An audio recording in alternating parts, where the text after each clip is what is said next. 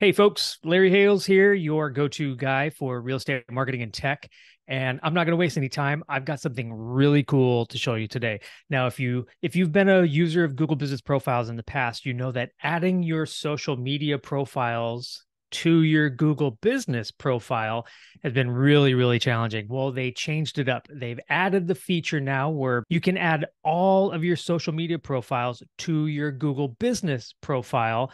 And check it out. Here's how to do it. Now, the first thing you're going to want to do is make sure that you're logged in to the Google account that manages your Google Business profile. And if you see this menu right here, you're good to go.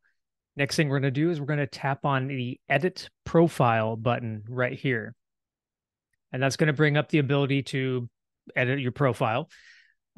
And from here, what we're going to do is we're going to scroll down to social profiles, and I'm going to hit the little pencil right here. And you'll see I've already added my YouTube, my Facebook, my LinkedIn, and my Instagram, but you also have the ability to add your TikTok, your Twitter, and your Pinterest to this as well. One thing that you're going to need to do before you do this is go find your profiles and get these links right here. Make sure it includes the HTTPS.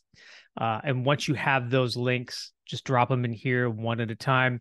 Hit the save button. After you hit the save button, anything you add, it's going to take about 10 minutes before they finally show up. But when they do, what it's going to look like is right down here on the very bottom.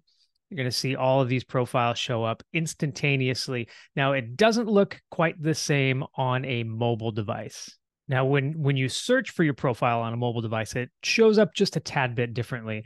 Now, the icons you're going to find at the bottom on the desktop, they're not going to be there like they are here.